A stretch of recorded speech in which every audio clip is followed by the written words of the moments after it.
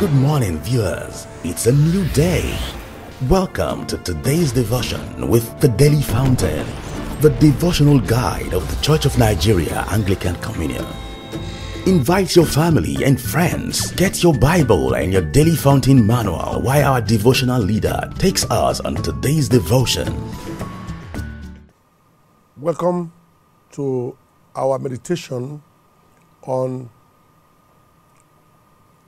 Daily Fountain, a study guide of the Church of Nigeria Anglican Communion. Father, we thank you for you have called us to feed from your word. Help us to understand it and be your very best. In Jesus' name we pray. Brethren, as you're watching this, we're going to call in your children because this topic today concerns children very much. Call you to please bring your children in to sit with you, to watch this program, and thereafter discuss it with them. It will help your family when they grow up and when you grow older. Praise the Lord. Our topic today is wise children. Wise children. The text is taken from Proverbs chapter 23, verses 22 to 26. Let me read it for us. Listen to your father who begot you, and do not despise your mother when she is old. Buy the truth, and do not sell it. Also wisdom and instruction and understanding. The father of the righteous will greatly rejoice, and he who begets a wise child will delight in him. Let your father and your mother be glad, and her who bore you rejoice. My son, give me your heart. Let your eyes observe my ways. This is the word of the Lord. Thanks be to God. Our focus today is the attitude of children to their parents, especially when they have become old. What's the attitude to your parents when their parents become old? Some of you have your parents in the villages. Maybe have a kind enough to bring them once in a while to give them medical attention or some social concern. Of course, they should live in their own house anyway. So I don't come and run your house for you. But you must visit them, you must call them, you must listen to them. And very, very important. It says that we must listen to our parents. That's what in verse 22 says. Listen to your parents who begot you, and do not despise your mother when she is old. This passage sheds light on what God expects children in relating to their parents. It shows the type of behavior which children should exhibit in Christian homes, children who are properly brought up as believers from the cradle. That's the kind of behavior that they show to their parents when they are old.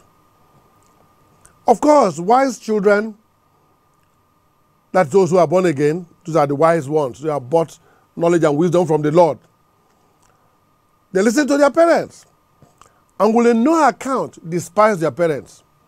If you are despising your parents, today, ask the Lord to forgive you, turn you around, to go back to that old man or that old woman and make a reconciliation with him or her. Very, very key in our study.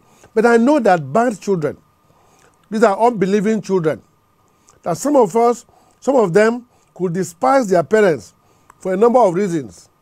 We can look at some reasons why some children despise their parents. One, that parents have become very old and weak. Of course, old age comes with weakness. And they tend not to be useful to them anymore because they have made it, they can run on their own, and they think those ones are too old, those ones are of no use anymore, and so they despise them. And this is a time when parents need their children more.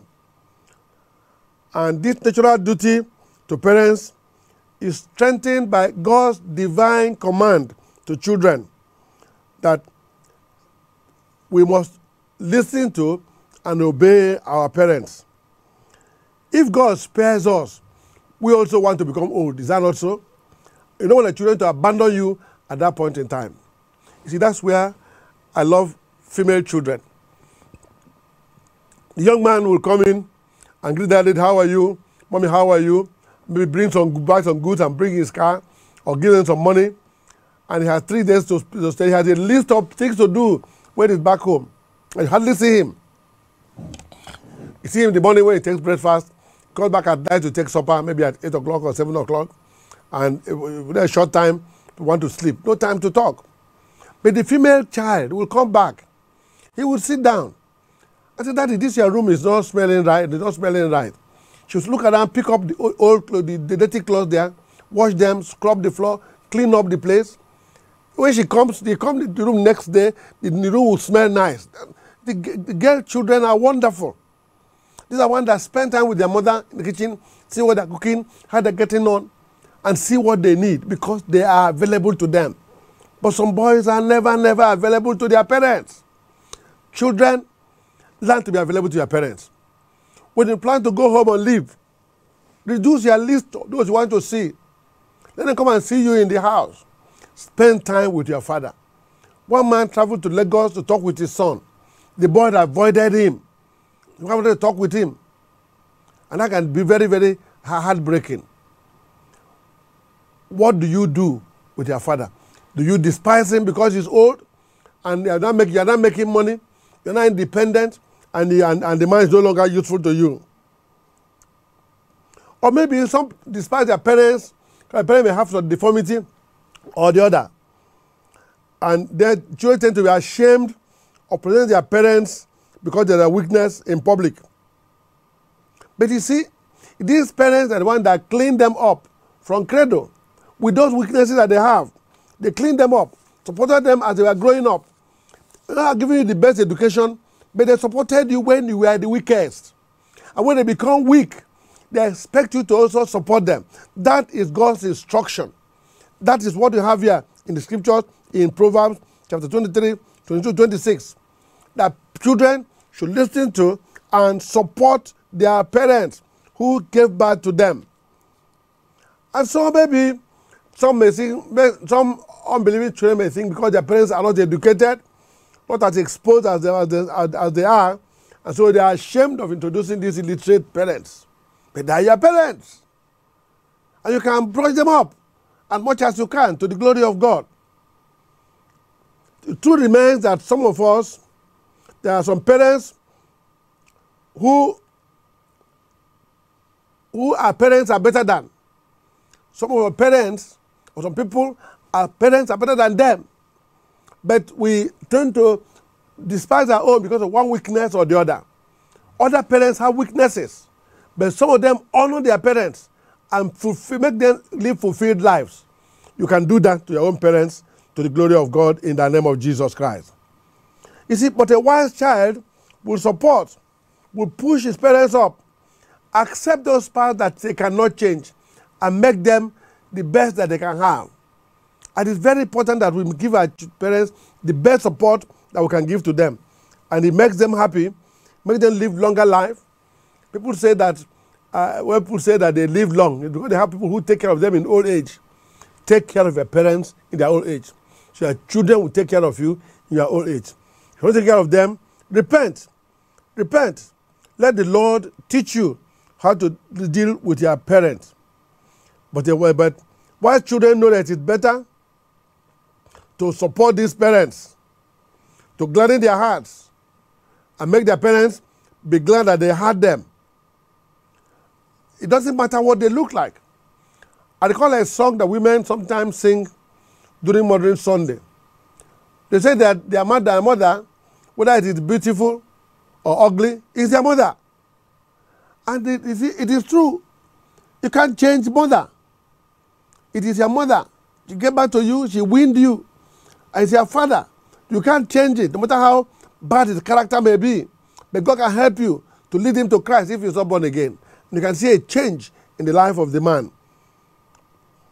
Here he says, the phrase, hearken unto your father who begot you, refers to the fact that the father gave birth to you has authority over you, had showed affection to you.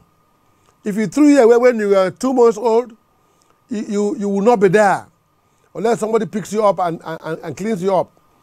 And that becomes your real parents anyway.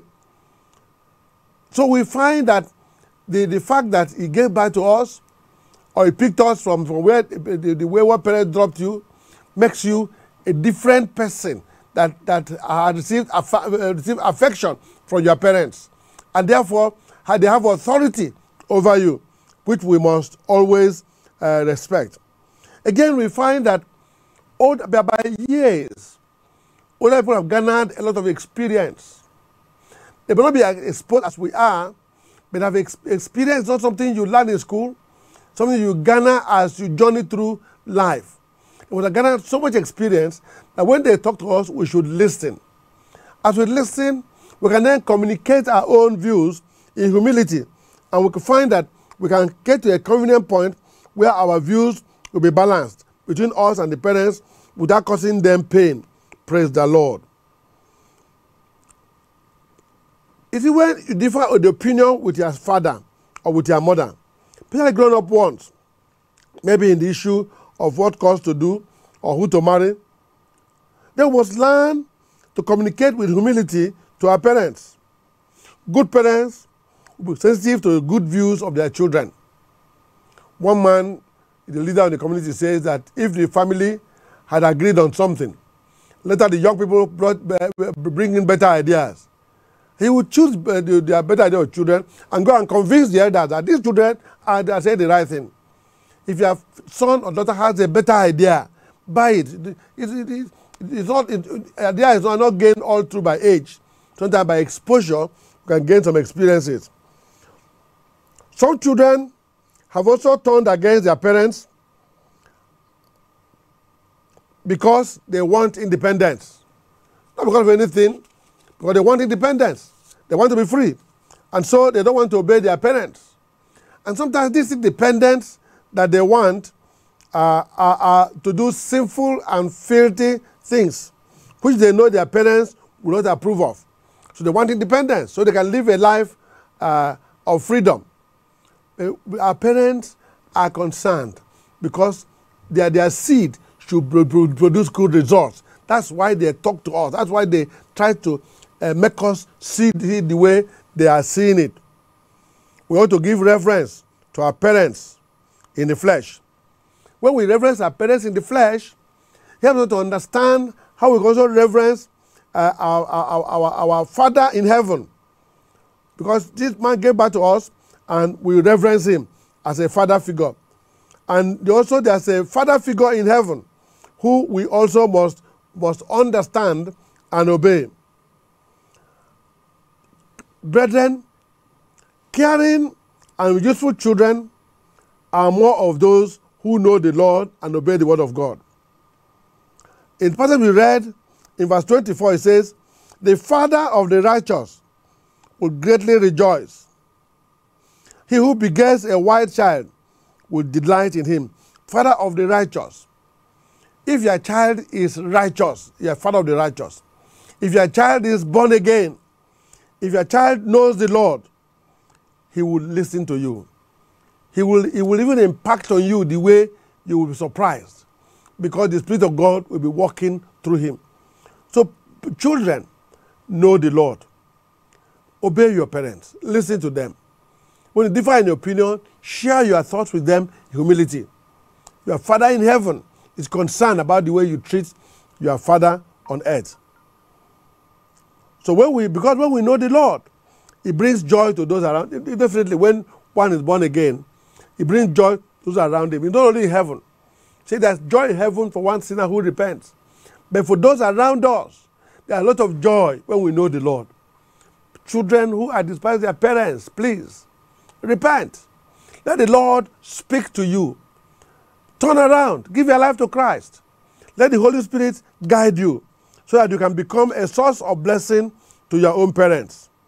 Brethren, it is a thing of joy to have a righteous son, a righteous daughter. It's a thing of joy to have a child who knows the Lord. So this passage we're talking today, Parents must bear it in mind so that they can train their children up in the way of the Lord, the way they should go. What the children became later, sometimes is a result of what we give them as children when they are small. What kind of training do we give them? How do we bring them up?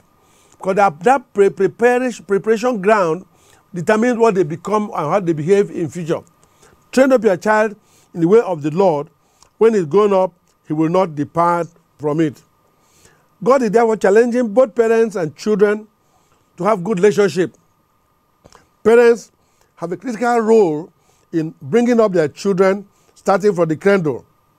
And children have a divine role, divine injunction of listening to their parents and loving them, especially in their old age, to make them happy. It is a clear thing that people live a happier life in old age when their children are not doing well in terms of bringing money. Bringing money is part of it, but doing well in terms of having good reputation in society.